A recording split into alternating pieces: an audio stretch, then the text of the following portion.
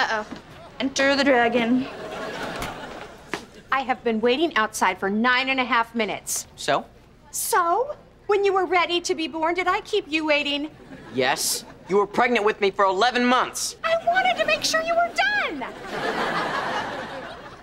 Mrs. Benson, you're kind of drawing a crowd. Oh, are you all Freddie's friends? No, Mom, they're not all my friends. Who wants to see his baby pictures? Oh, good, I've got a bunch on my phone. Mrs. Benson! Mom, do not show them. Here's Freddie wearing his special diapers. So you're not actually traumatized? No, I just took advantage of your insecurities about being a new parent to get some cool stuff.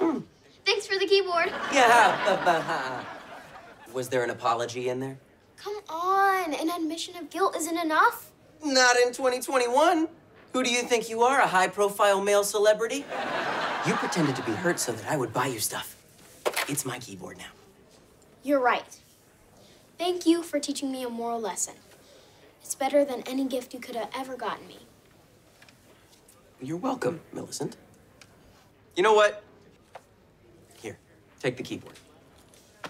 You're so easy. After Millicent's father passed away, I never thought I'd meet someone who loved her as much as me.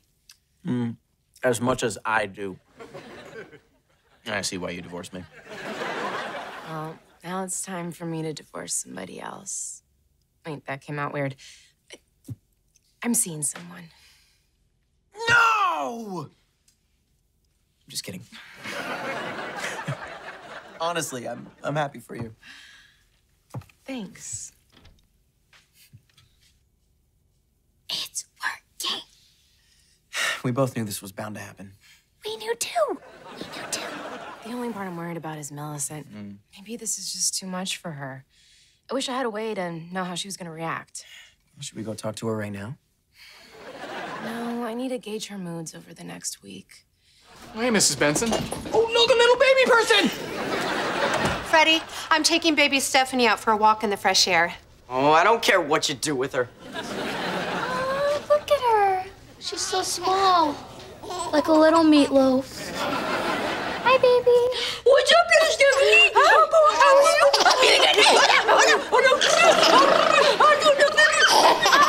We made her laugh. Yeah, she thinks everybody's hilarious but me. Here, let's test it out. First, me and Carly will get her laughing.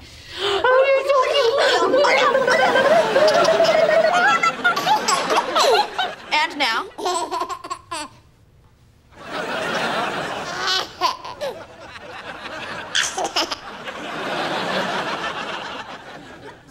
Aw, the baby does hate you. Your great-grandfather, long before you were born, he led a troupe called the Freddie Bensons. They performed with the Tingling Brothers Circus.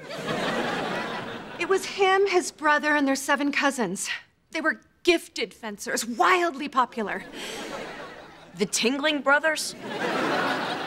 Yes, your great-grandfather was a master at fencing. But he became obsessed with it. He forced my father to fence, and later, my father made me. Fencing's in our blood, Freddie. And I never wanted you to become obsessed, like our ancestors. I thought you wanted me to be your girlfriend since the first day you met me. I have. Well, I'm standing here with my lips all glossed up, and you're treating me like I'm your icky cousin Amanda. Amanda is disgusting. Freddie, I need to visit your Aunt Susan for a few days. Apparently, her rash is spreading. Spencer, I need to have Freddie stay here. No problem. Just make sure that Freddie gets to bed every night by... Mom! Boys without bedtimes never... Now what? Oh, my God. The rash spread to her thighs. I've got to go online and do some cream and ointment research. Your aunt sounds awesome. Like your family's not full of freaks and mutants. Touché. I just don't see what's funny about Fred.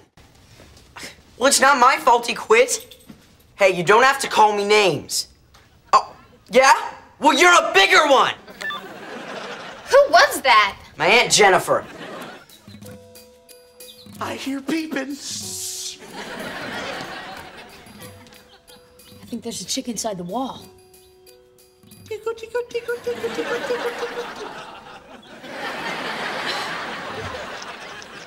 Okay, My uncle's a carpenter, so maybe he can bring over his